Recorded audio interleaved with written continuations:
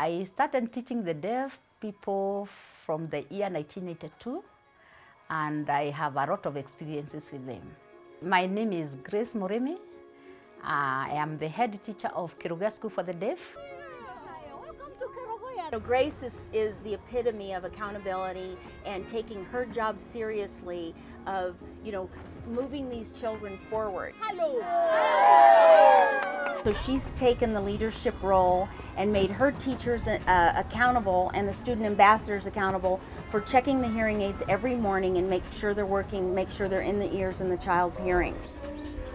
And then it's just normal for the student. They don't even think about it, they do it. It becomes habit.